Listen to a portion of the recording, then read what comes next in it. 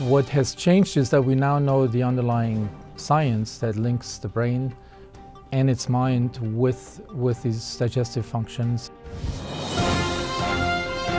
Exploring the brain-body relationship, this time on UCLA Newsweek. Dr. Emran Meyer of the newly opened Gail and Gerald Oppenheimer Family Center for Neurobiology of Stress discusses the value of interdisciplinary science and improving care for gastrointestinal ailments. Well, we've known for a long time that there are links between the brain and the digestive system from everyday experience. We talk about our gut feelings. We get butterflies in the stomach when we're upset. What has changed is that we now know the underlying science that links the brain and its mind with these digestive functions. The brain not only sends signals to the digestive system, but also receives an enormous amounts of information from the gastrointestinal tract. Changes in that stream of information that we get from inside of us almost certainly have a profound effect on the mind. So the silo-based system that currently prevails really in every aspect of the healthcare and research enterprises, we have separate institutes at the NIH, we have separate departments. If you look at the brain, you will see how artificial this silo-based system really is, because there is now brain imaging studies in patients with chronic heart failure, with chronic pulmonary disease, in obesity. All of these studies show major structural and functional changes at the brain level.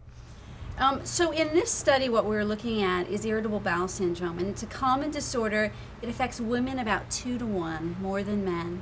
And when most people think of it, they think about problems with the bowels, but really its predominant feature is pain or discomfort.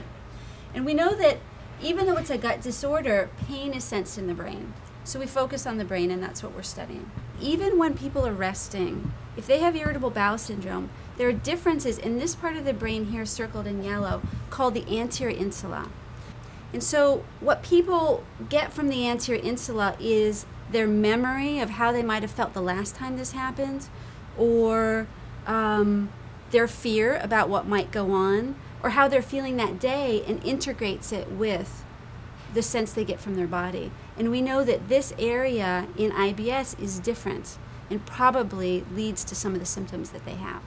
When we study people who have IBS, irritable bowel syndrome, and look at the brain, sometimes what we'll do is induce pain in the gut so that we can see when pain occurs, how are they different than people without IBS.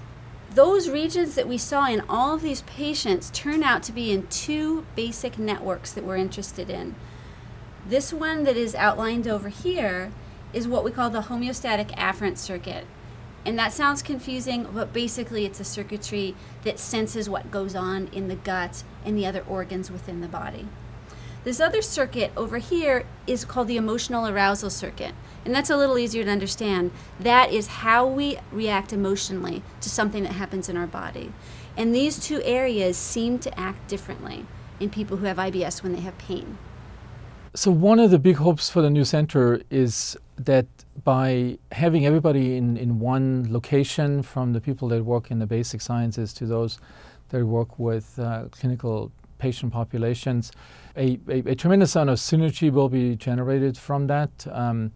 I think that this will be unprecedented. By understanding first the mechanisms that we then tailor therapies such as cognitive behavioral therapy, such as mindfulness-based meditation, and such as yoga, to alter these circuits that are sort of the controllers of these symptoms.